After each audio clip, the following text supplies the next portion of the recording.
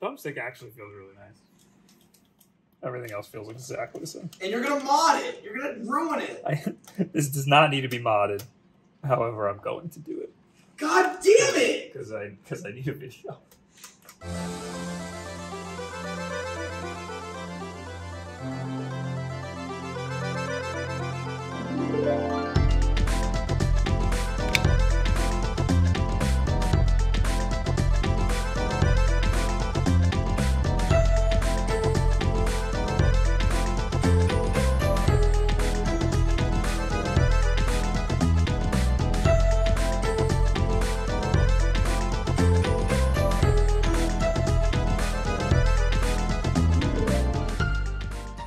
The new Nintendo Switch Online N64 controller feels really good. Pretty much exactly how an original N64 controller felt, but new.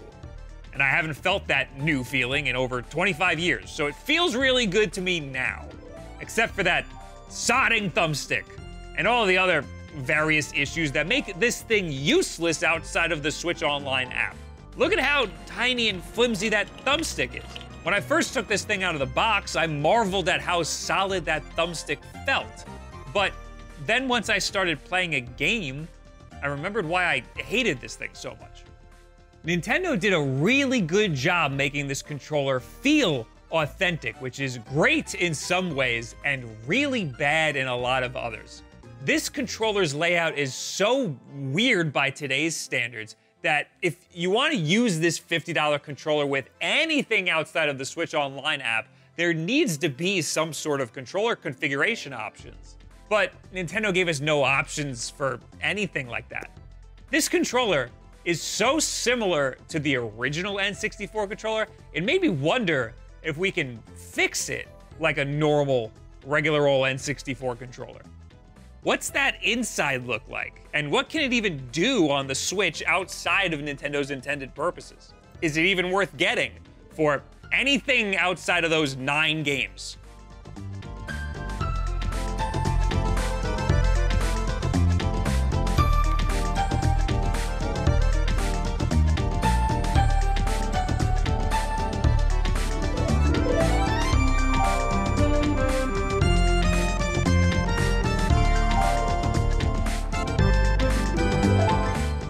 This video is sponsored by Adorama.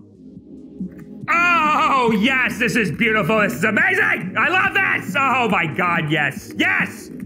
What? Ah, Chris Pratt's Garfield. In our line of work, you don't have time for problems like this. Prepare for these situations early before they ruin your shoot. Did you know about Adorama's VIP 360 program? It gives you 2-day free shipping on thousands of eligible products. Also, 1-year drops and spills protection. Use your gear without wearing it out in the field with their automatic 1-year accidental damage plan on eligible products. No need to buy individual protection plans for all your stuff. There's also a 60-day return policy with free return shipping, Adorama reward points upon shipping, access to a dedicated VIP 360 customer service representative, exclusive member-only deals, and much, much more.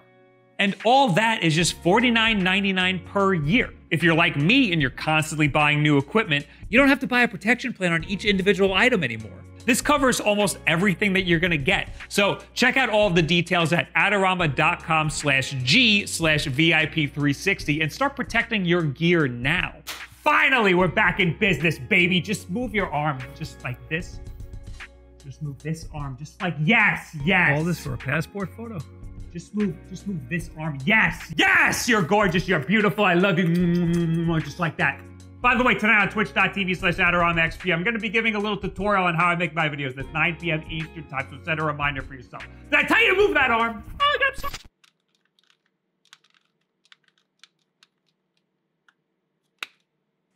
Before diving into this, I tried to find some teardowns on this new N64 controller, and I ran across VK's channel again. He's the guy who posted about that Joy-Con drift fix a couple months ago. Well, he's back at it again to let us know that this thumbstick might actually be worse than the original N64 thumbstick. You see, the original N64 controller stick box is made from a really weak and brittle plastic, so over time, the stick box will wear down. That's where all this white powder comes from. If you open up the stick box of an old, well-used N64 controller, you'll see a mess of white powder pour out. And it is very easy to wear down the stick box with just regular use. Games like Mario Party are notorious for making you rotate the stick vigorously, but even Mario 64 goes hard. The new N64 controller uses the same sort of thumbstick mechanism that the old N64 controller uses, so it will be prone to the same sort of wear and tear. But VK's channel notes that this new thumbstick might even be made of a weaker plastic, so it might even wear down quicker.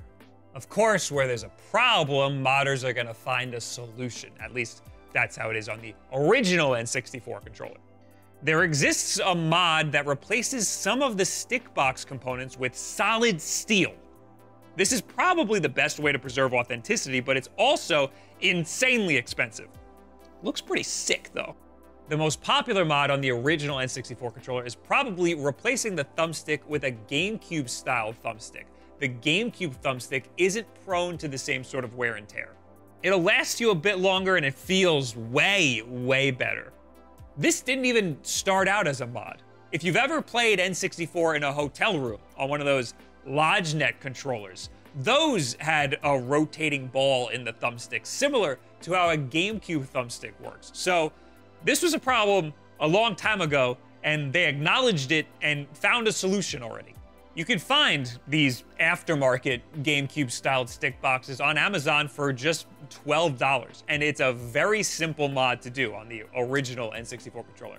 You just have to unscrew a couple of screws, and then you just unplug the stick box and plug in the new one. I wanted to give this a try for a few reasons. My childhood N64 controller has seen better days. That thumbstick is looser than... Never mind, it's just loose. I bought another N64 controller off eBay, which had a bit of a better thumbstick. I decided to do the mod on the eBay one and put this tighter thumbstick into my childhood controller just to preserve its authenticity. And it ended up being a very easy swap. But that's on the original N64 controller. You probably see where I'm going with this. If you open up the new N64 controller, you'll see that it looks a little different on the inside. It's a lot cleaner with some more plastic and a new board. There's rumble built in, and of course, this thing has wireless and some buttons on top that the old one didn't have. But like we said before, the thumbstick is basically identical, except for that connection, which prevents this from being the plug-and-play mod it should have been. There's a 6-pin connector at the end of the wires of the original N64 controller thumbsticks, and there's only a 4-pin connector on this new one. And that's where this whole thought should have ended, but it did not. It's been 3 days since my new N64 controller has been in pieces on my desk. 3 days of soldering and desoldering and resoldering. So don't do this. And I want to give a shout out to Layer Shift on Twitter. He's the guy who made that Odin fight stick mod that I love so much that I talked about a while ago. We spent a few late nights on Twitter DMs going back and forth trying to figure out exactly what the wiring map would look like on this new N64 controller thumbstick and how we could adapt the old one to the new one. It looks like this. It's not mapped like the original GameCube controller, even though that also only has a 4-pin connector. It's not mapped like the original N64 controller, and it's not even mapped like this new aftermarket GameCube controller mod that you'd put into an original N64 controller. So it's been a long 3 days. Now back to that horrible thumbstick. I like a good octagonal gate, but the one in the N64 controller feels really harsh. It makes you snap hard to a direction. Meanwhile, the N64 controller allows for a full 360 degrees of movement in the thumbstick. I actually found it harder to play games like Mario 64 with this thumbstick over even just a Pro controller. But certain games like Ocarina of Time aren't going to be so easy with the Pro controller because you need those C buttons to function as buttons. Shooting arrows with a right stick just isn't the same. So I wanted so desperately to try to fix this thumbstick. The original N64 controller and even this new one, the thumbsticks both have potentiometers on the right and top of the thumbstick. And the new GameCube controller mod thing has a potentiometer on the right and bottom. This means when I bypassed the board and finally got everything working, the X-axis was flipped. After all that work, This was a bit exciting that it kind of worked, but also very defeating. Of course, Nintendo gives you no options to invert this in the OS or in any of the games or anything. So it was back to the drawing board. But this has a bit of a happy ending because I did it. It's very jank, but we were able to get this to work. To make the X-axis not flipped anymore, that potentiometer has to be on the top. So what we did was rotated the entire board of the thumbstick and then switched the X and Y axis. I promise that makes sense. That way, the potentiometer for the X-axis can be on the top, and the Y-axis is basically exactly where it was. The problem there is then getting the board to fit in this case still. That took a lot of filing, and if I filed a little more, I probably could have gotten it perfect. I filed a spot on one side for the cables to run through. I filed a spot on the bottom left for the board to kind of stick out. And I filed off one of the little, like, screw prong things. Even though it's just kind of sitting in there, I didn't really screw it in. It's still holding on pretty good. The only problem is there is a mass of wires. And again, part of the board is just kind of sticking out. So everything's a little tight. I couldn't close it all the way. With some more finagling, I'm sure I can get this pretty perfect. So there is a happy ending. It is possible. It's just not as easy as it used to be on the original N64 controller. But it could be. They could easily just make those types of boards just like they did for the original N64 controller. They can make them for this controller. But it does feel a lot better with this thumbstick than it did with the original thumbstick. I really hated that octagonal gate. I'm not as hindered by it. I feel like I have the full 360 degrees of movement here. Or the octagonal gate if I really wanted it. I'm sure some of you want to try this yourself, and I encourage you to. Just get ready to absolutely mutilate and potentially break your brand new $50 controller. And I could have made this a tutorial, but I did not want to because I don't think I did a perfect job, and I think that you guys could probably do something better if you tried it yourself. I just wanted to show you that it is possible, show you whatever ideas me and Layer Shift came up with so that you guys can take that and run with it, if you want to. Yo. One criticism of this mod on the original N64 controller was that the GameCube-style thumbstick didn't have the same sort of sensitivity as the original N64 controller thumbstick.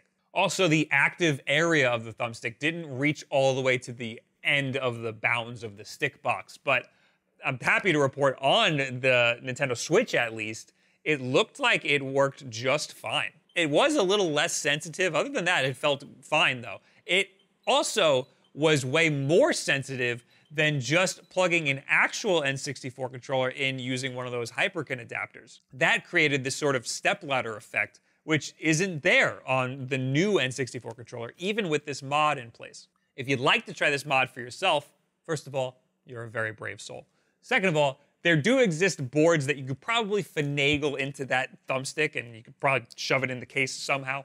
Today's day 3 of this, and I'm assuming it's not gonna go too great. Hey, it went really great. We figured it out. I'm very happy about it. But I wanted to include this in this video because I wanted to show you guys what I've been up to with this and why I'm so disappointed in how Nintendo handled this whole N64 situation, even outside of just the weird controller mapping. I mean, it works now, but yeah, it was way harder than it had to be. It's still pretty disappointing.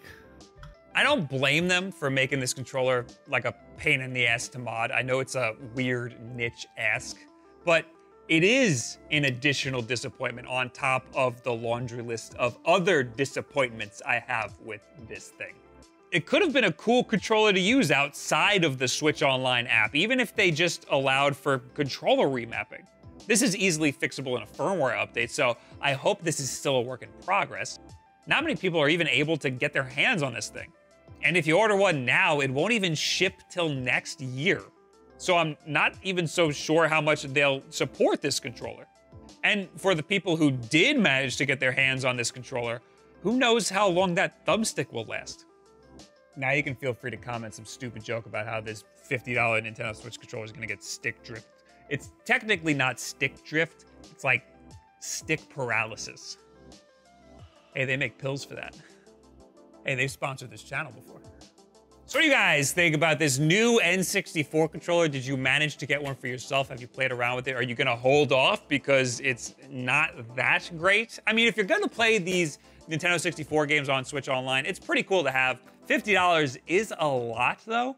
And like I said in a previous video, those aftermarket ones don't really work right. I'm hearing good things about the Hyperkin Admiral though, if you get a newer one with the firmware. There's also the Retrobit Tribute I'm hearing good things about, but I don't have one. I never got my hands on one of those either. Anyway, let me know what you think in the comments down below. At me on Twitter, any and all of this other social media garbage. Hey, thank you, Adorama, for helping sponsor this video.